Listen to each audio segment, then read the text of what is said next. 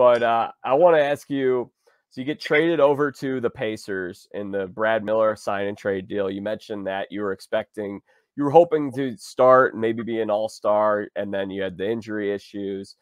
Now, Reggie Miller, I'll give you something other than Malice in the Palace, and maybe we'll get into that if it comes up. If you want to say anything about it, we can. But I'll give you something else. Reggie Miller goes on Dan Patrick Show a lot. I hear a lot of Reggie's thoughts. He's been a very prominent voice in the NBA for a long time. He will take it to his grave that your Pacers team would have beaten the Lakers in the 2004 finals. Do you feel that's the case? 100%. And I think that the part of the reason he feels so strongly about that is he feels like the loss to Detroit was on him. He had a chance to dunk a ball and he laid it up, and Tayshaun Prince came and blocked it, and that forced Game 6. We could have taken a 3-1 lead, I believe, or maybe that closed it out. I can't remember, but it was an instrumental play. And Reggie, at the time, him and I were pretty close. We used to go to dinner on the road and talk a lot because we were the older guys on the team, and we didn't go out. And so, but I know he took that really hard. And then, yeah, because Detroit ended up winning it, and then the next fall happened. That's why the next fall happened. Rick Carlisle was the coach of the Detroit Pistons before they won the championship. He felt like he got his career there cut short, and that was his team. Like, he built that team, and then they win a championship, and then they come here and they beat us here and win the championship against the Lakers or whoever it was that year. And so the next fall, in the fall of 2004, we're playing them. We're playing the returning world champions. And Rick Carlisle wanted to send a message because we were better. We were still better, and we got Steven Jackson, which made us even better. And he wanted to send a message. There was no reason to have starters in the game that late. The only reason was to send a message, to try to beat them so badly. The game was out of hand. There was no reason Ron Artest and Ben Wallace should have been in the game. If they weren't, if they had just put in subs like you do in every other NBA game to save your starters, you put in subs in a game that's out of hand, the brawl doesn't happen. I'm not putting it on Rick Carlisle completely, but both coaches could have said, hey, let's tap the brakes. It's over. I'll take mine out if you take yours out. And the brawl never happens. And what could have, would have been had that night not happened. And that's the part that I hate, because the reactions of everybody, while I don't think they're justifiable, I think they're understandable. I don't think you can turn yourself into a victim because you ran up into the stands and started attacking normal-sized people just because they threw something at you. I abhor violence. I cannot stand that people think, oh, I'm just going to put my fists up and start hitting people for no reason. You didn't attack me. I'm not attacking you. I'll defend myself, but nobody attacked me. So I didn't have to defend myself. Thank God. I didn't want to. I didn't want to have to hit anybody that came onto the court. Everybody that came on the court was a normal-sized human. And to my comment earlier in the podcast, this is what I saw from every fan that came onto the court, because we're bigger in real life. And they didn't want a piece of that. Nobody does. They think, oh, yeah, I'm going to go down there and beer muscles. And all of a sudden they get in person. It's like, oh, you're literally twice my size. Good. And that was the reaction to everybody. And still they got hit by giants. So that's the part that I hate, that all of that happened as a result of something that should have happened that didn't, which is subs go in, starters go out. Pacers still win, but the game ends in a normal fashion, and there's no worst fight in NBA history.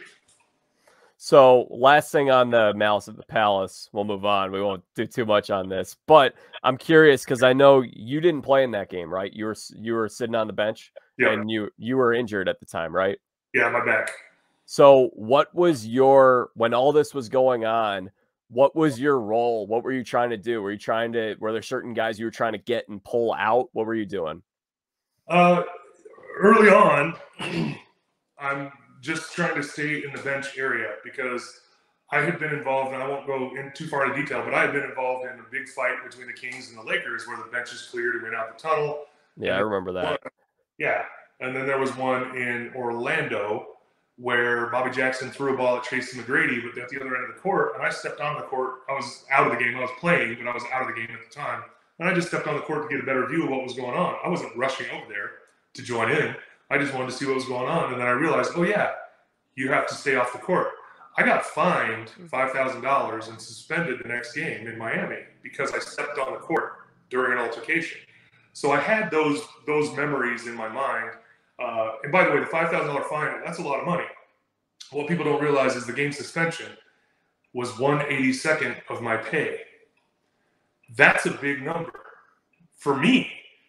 You know, so that meant that I couldn't go to the game in Miami. I'm sitting in a bar with Vlade Divac. We ordered a Corona because we had to sit in a bar in Miami and watch the game. We can't go to the arena. And I ordered a Corona that night, and me and Vlade toasted our Corona and said, man, this is the most expensive beer I've ever had in my life. 5,000 plus 55,000 was what I ended up spending on that Corona because I couldn't play in the next game because I stepped on the court. So to answer your question about the Malice in the Palace, that's all I'm thinking. I'm not spending my money to go see what's going on in this childish brawl that's going on because somebody ran up into the stands to attack a normal-sized human.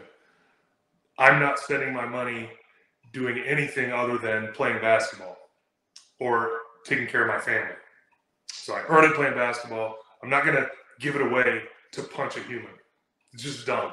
I left a lot of clubs and a lot of bars throughout my career, throughout my life, because I know that there's always going to be that one drunk person that's going to come up and sucker punch me.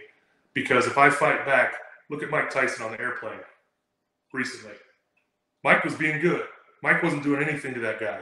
And that guy's harassing him in his ear. You know what? You mess with a bull, you're going to get the horns. And that's the thing. I've left a lot of those scenarios over my life and my career because I'm not going to spend money to punch a human, to embarrass somebody, or to hurt somebody. And I know I can do it because I'm a big, strong guy. And so that was my mentality. First thing, things start going crazy. I'm like, I'm not spending my money on this. I've already spent too much money. $55,000 fine, or $5,000 fine, but one game pay back then. And I was making more money at this time. And so I was like, I'm not spending my money on this. I'm not going to go punch somebody. I'm not going to go on the court at all. And then when they finally called the game, that's when I said, all right, let's go. And I just started shoving people towards the tunnel because they realized they couldn't get the game to finish. There was no way they were going to get the court cleared with players on there and players in the stands. So then it was like, all right, we're going to call the game. And that's when we just started rushing out. And I pushed guys. And then David Harrison, I saw jump up into the crowd. He grabbed a chair and hit somebody. And I got beer and popcorn dumped all over me on the way out, threw my suit away. Didn't even try to clean that because I didn't want that memory. But yeah, it was a terrible, terrible night. And my mentality was at first, don't spend money. And then when there was no security ever, then it was like, all right, do I really need to start defending myself? Is it a situation where I'm actually in danger now? And again, nobody came up to me. They came up to guys that had their fists like this. That's who they came up to. They didn't come up to me. I'm just standing there. And they're looking at me like, I'm not messing with that guy. And then the next guy's like this and attacks them. Nobody threw a punch at Jermaine O'Neal first. Nobody threw a punch at Ron Artest first. Nobody threw a punch at Steven Jackson first. No one threw a punch at David Harrison first. They were all antagonizers, and that's what I hated about the Netflix special. And I love those guys. I have no problem with them. But I've had a problem with the Netflix special when you're trying to say you were a victim in the situation that you instigated. You started it. Yes, somebody threw something at you. Absolutely. Your reaction was to run up in the stands and try to murder somebody, and you hit the wrong guy first. And then all hell breaks loose. So, yeah, I had a problem with the whole night. Again, I abhor violence. I think there's always a solution that can be done without resorting to that. And it has a lot to do with the fact that I was hit and manhandled quite a bit by my giant brothers when I was a little kid. And I know how it feels, and I don't want anybody else to feel that way. So again, that's my personal reason of why I'm such a pacifist when it comes to that stuff, because I know what it feels like to get hit and be held against your will, and it's not a good feeling. I don't want to make anybody feel that way. Scott, we've got a little under 15 minutes here, so let's do a lightning round here on the remaining questions. Last thing on the Pacers, Reggie's mentioned that during those Eastern Conference Finals in 04, he had talked about how there was a little bit of an identity crisis with the team, where Ron Artest felt like it was his team, Jermaine O'Neal felt like it was his team, Reggie felt like it was his team. Whose team was it? Nobody's. That's the problem. That is absolutely true. And you know, every NBA team has their two best players. Not every NBA team has a superstar. And there's only about 5 to 10 NBA superstars in the league at any one time. There's never 20. There's never 30. I'm talking about the guy that's going to give you those numbers every single night and can drag a team to being better all by themselves. There's only 5 to 10 of those in the league at any given time. And right now, I'd say it's closer to 5 than 10. But when you have 4 guys that all think it's their team, yeah, you're going to have an identity crisis, because the problem is you can only have one best player, and then you have 1A. You have number 1, and then you have 1A. 1A thinks he's 1, but acknowledges that number 1 is number 1. So he compliments 1A. If 1A thinks he's 1 and does not compliment 1, and then there's 2, 3, and 4 that all think they're 1, and they don't compliment, that's exactly what it is. That's every NBA player or every NBA team. It's the failure of role players to recognize that they're role players. And every single player in the NBA, besides those 5 to 10 superstars, is a role player. The guys that learn how that works early are the ones that last in the league. Because everybody is a role player. I don't care who you think you are. Once you get to the NBA, if you're not LeBron, you're a role player. If you're not Giannis, you're a role player. My era. If you're not Shaq or Kobe, or you're not Michael Jordan, Scottie Pippen was a role player. He's a Hall of Famer, but he was a role player, and he got it. He was 1A. But when he went to Houston, he wasn't 1. He wasn't even 1A. And that's why it didn't work down there. They had Hakeem and Charles and Scottie, and they had incredible role players around them, but apparently something didn't work. Maybe it was just their age.